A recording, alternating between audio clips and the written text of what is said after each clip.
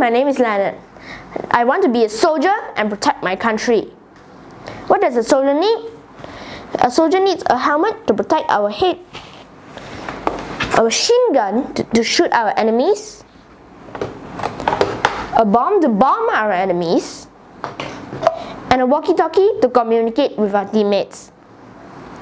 But most importantly, we need to be brave and have guts. What does a soldier need to go through? Firstly, a soldier needs to go through the physical test. We need to run, jog, climb, crawl, and swim. These activities will keep our body fit and strong. Secondly, we need to go through the mental test. The mental test will let us learn how to read our enemies, maybe not eat in the jungle for a few days.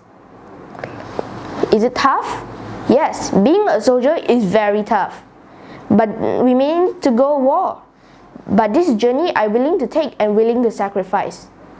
When will I start? I will start when I reach 25 years old. I will do my best to serve and protect my country. Thank you.